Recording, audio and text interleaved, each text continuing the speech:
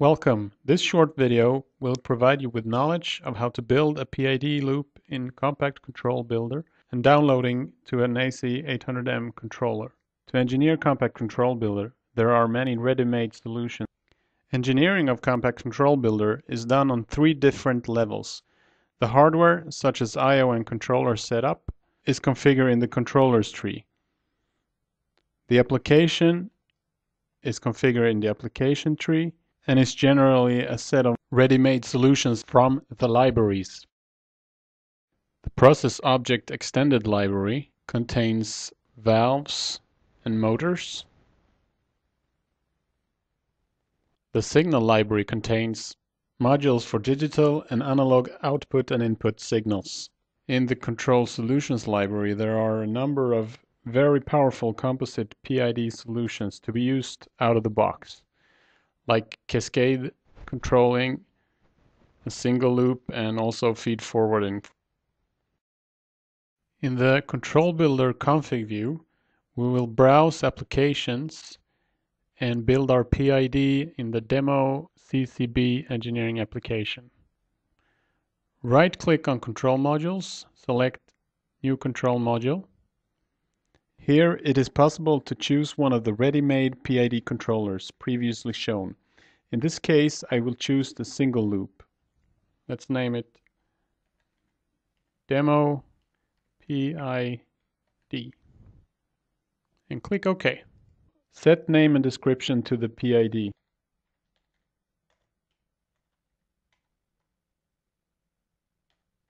And also the mandatory I/O connections. In this example, the I/O variables has already been defined and connected to the I/O board. It's the process value and the output of the controller. Save and close. Now we have created our demo PID. Let's download the project and go online and see how we can interact with the PID controller. There are a few dialogues to interact with during download of the application.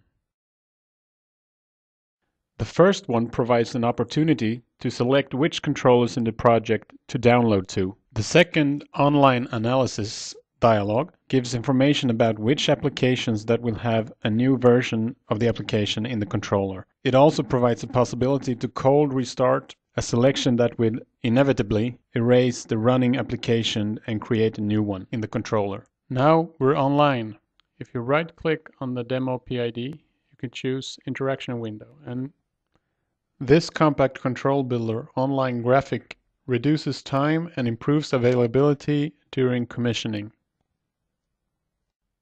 Click the PID controller and you'll get a faceplate. Let's bring up the trend display to monitor the PID action. If we enter a set point value, 60 for instance, and then we need to put the PID controller in automatic mode, and it will start controlling. To start an auto-tune of the PID, click the Parameters button and select Auto-tune. Note that the advanced PIDs can handle all kinds of PID scenarios, including feed-forward, cascade, etc. The PID and the Control Builder graphics offers fantastic commissioning functionality with its unique features such as already mentioned auto-tuning and additional sets of configuration parameters.